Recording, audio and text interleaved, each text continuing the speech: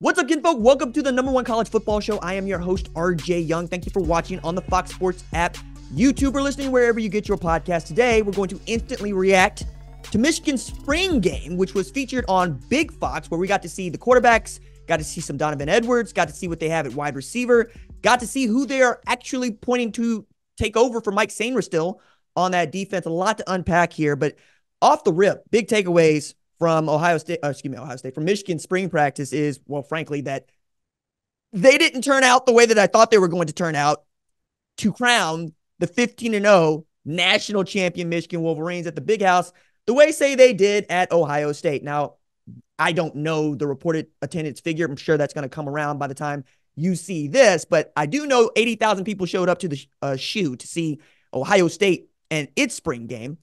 I would be shocked if more than 80,000 people were in attendance at the Big House based on what we saw in the stands, what we saw on social, online. And I got to point this out because Ohio State was selling tickets to the spring game for $10 a head, with packages going for as high as $37 for a glorified practice. Admission to the Big House for Michigan spring game was free. Feels like a letdown for me. Now, this also kind of goes back and forth with what Michigan values and what it doesn't. Hey, RJ, it's spring. There are other things to do. It's cold outside. It was nice at Ohio State. We shouldn't compare the two. Well, we're going to compare the two because it's Ohio State and Michigan. That's how this works. That's always going to be how this works. Michigan is always going to be compared to Ohio State, and Ohio State is always going to be compared to Michigan. That said, I think at quarterback, they're pretty good, right? I think they're pretty good. I think Alex Orji is going to be the dude. I like what they have behind him, right? I like what I saw from Davis Warren and the Jaden exponents, right? That of Jaden Davis and Jaden Denagle. I don't think they need to go into the portal to go get a quarterback. I think they're fine with what they have, but I also wasn't wowed by any particular play. I was wowed by traits. Like, all of those guys can sling it. All those guys have pretty good footwork, and it's very clear that they looked the part. Now, the phrase that has been talked about with this particular offense and that program in general is nothing has changed and everything has changed, right? Nothing has changed in the form of the system, the way that they're going to run the offense, the kind of players that they know they're going to have, the guys that are returning. What has changed the offensive side of that ball is kind of had a level up, right? Sherrone Moore becomes the head coach. Kirk Campbell goes from quarterback's coach to offensive coordinator and quarterback's coach. You get to see that guys like Roman Wilson are gone, but on the outside, they look a lot like Andy Reid's Kansas City Chiefs to me. They're very fast and very short on the outside, right? They got Tyler Morris, they got Fred Moore, they got Samaj Morgan out there making plays on checkdowns and whatnot, which is what you want, but there's not a big body receiver out there for Alex Orji to throw the ball to. Those big bodies are inside with Colston Loveland. They think a lot of Klein. We'll see what the tight ends actually do because that offensive line is going to carry a lot of the weight because, well, they got 7 in the backfield, and this is 7's year, right? Donovan Edwards is the guy. He has wanted to be RB1 for the last couple of years. Blake Corum, being who he is kind of forced him to be RB2. Now that he has the keys to the offense because it's going to run through the run game, very excited to see what he's capable of. It also gave me an opportunity to really get into, I thought, an interesting aspect of the offense. And the reason I think it's an interesting aspect of the offense because, well, it's another Ohio State tie. Tony Alford joined the offense for Michigan just a month ago. And that was huge. That was a big news, right? Because Tony Alford had been at Ohio State for almost a decade.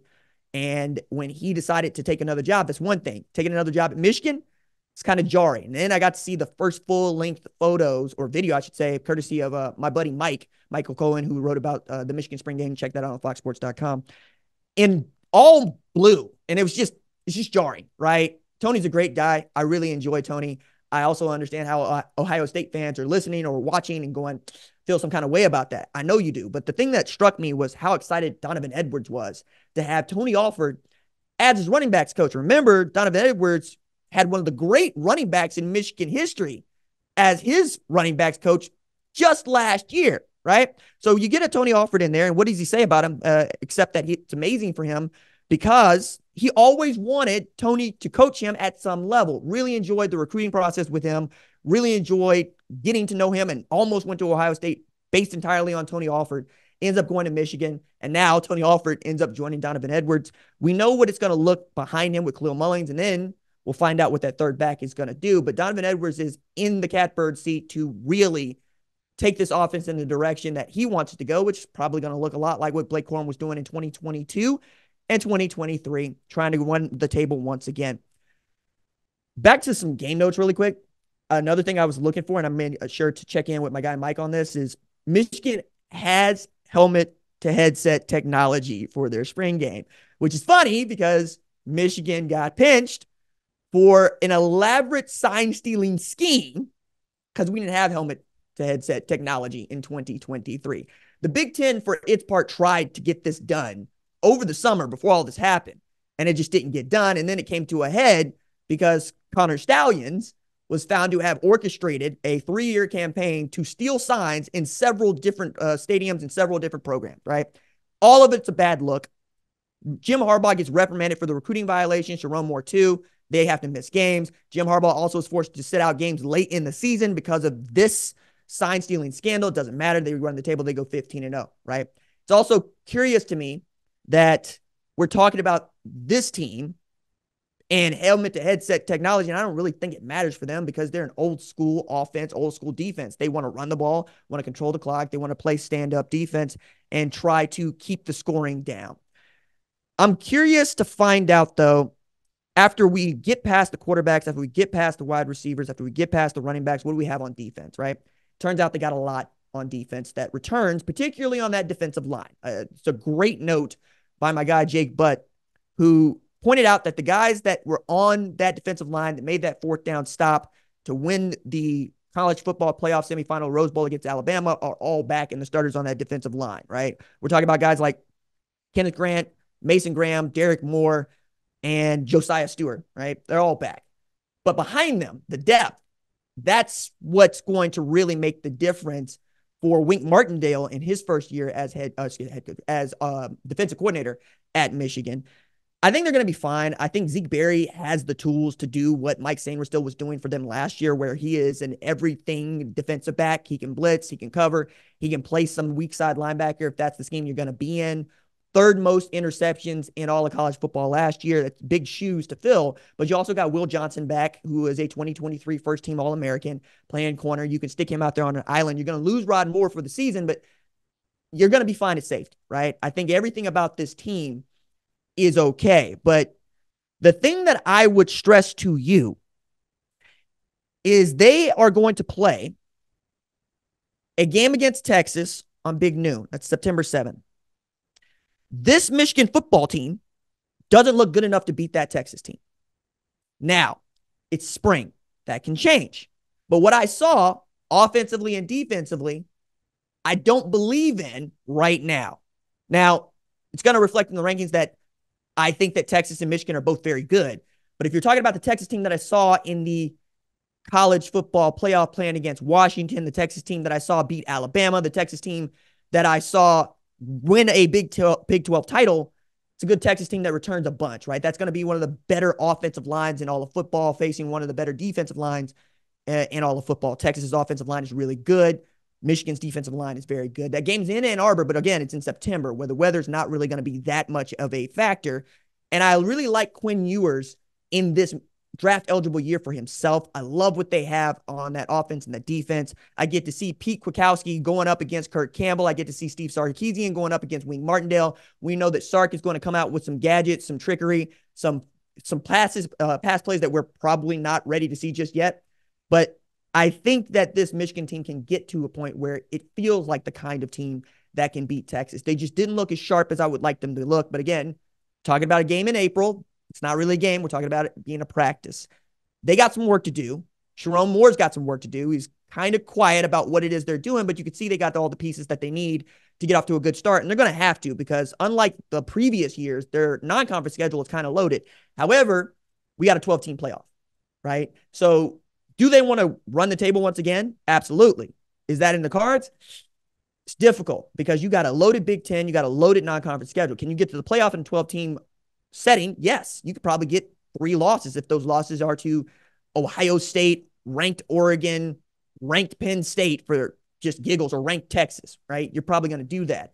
But I think that we're going to see whether or not they have the depth to do this probably by October. And that's what this season is going to be about as a huge talking point. Who has the fellas down the depth chart to rotate in and make plays for you, as we're going to see players play more snaps and we're going to see games kind of sort of have more meaning and not at the same time. And what I mean by that is they're going to have more meaning because everybody's going to have more of an opportunity to get into the playoff late in the season.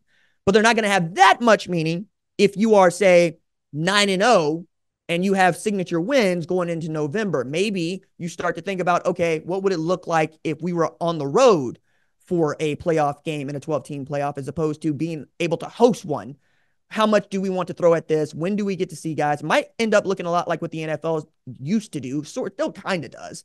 Late in the season when you know that you have your playoff bid not only locked up, but you can't make it better or worse, you go out there and you throw the twos to see what they got, get them some experience. And I think that's a very smart way to look at this. And that's something that Sherrone Moore had done with his quarterbacks, like J.J. McCarthy playing the Peach Bowl against Georgia, and then, or Orange Bowl against Georgia, my bad. Rose Bowl, he had Alex Orji come in against Bama. So they got pieces. It's April. Do they look good enough to win a national championship? Not right now, but again, doesn't matter right now because it's April.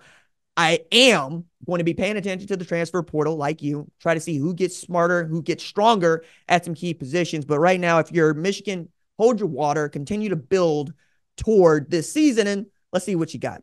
Okay, that's going to do it for this instant reaction to Michigan's spring game. Be back here on Monday as we have a very special episode with Bomani Jones where we talk about Texas. We talk about Texas A&M. We talk about the SEC. We talk about the Big Ten. We talk about all things college football. I enjoyed this. Bomani enjoyed this. We hope that you enjoy this. Please give us your time. Be here on the YouTube channel and on the podcast at 10 a.m. Central Time. That is 11 a.m. Eastern Standard Time because time zones. All right, that's going to do it for me.